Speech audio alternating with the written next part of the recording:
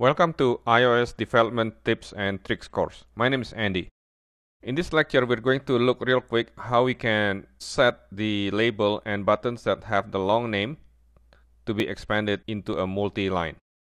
So let's start by creating a single view application. I'm going to call this label button text. Click next.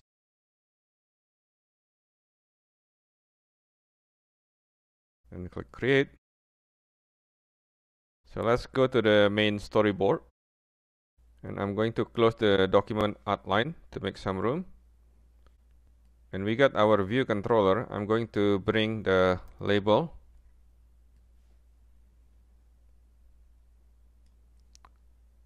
And let's say we create a very long name for our label. I'm a very long name label that may expand to multiple lines.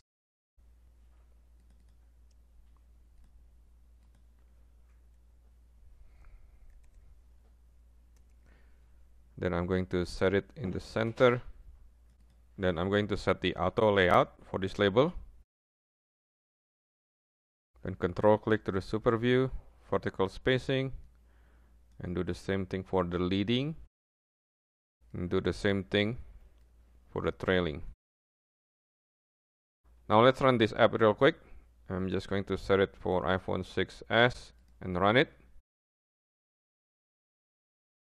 So as you can see, the label is getting cut off. It's not displaying the whole thing, and it's limited to just one line.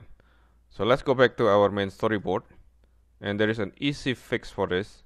If you go to the attributes inspector, and we're going to set the lines to 0. This will cause the app to automatically set the label to multiple lines if it's too short to display in one line. So if we run it again, now the label is showing in multiple lines and nothing getting cut off. And now let's do the same exercise with button. Again, I'm going to give a very long name for this button. I'm a button with very long name, may expand to multiple line. And then let's put some auto layout. Then I'm going to drag this to the label to maintain the spacing between them. And then I'm going to also set the space with the leading and space with the trailing. Now let's run this app. As you can see, the button is getting cut off. And unlike the label where we can set the line to 0, in buttons we don't have that option. But instead, if we scroll down, there is a line break, and we can select word wrap. Now if we run this again, now the label of the button is showing properly.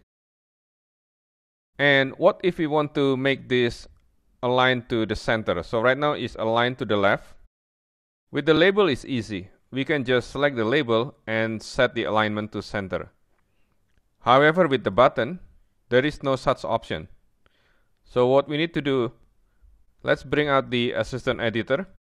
And then I'm going to do control click and drag from the button to our view controller.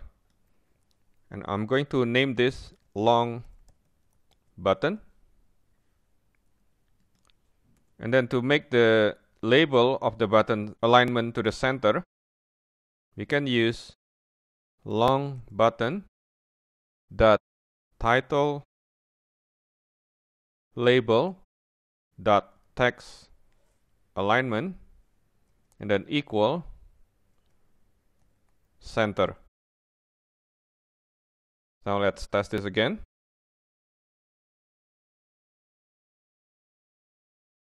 Now we got the labels in the center, and the button label also have a center alignment.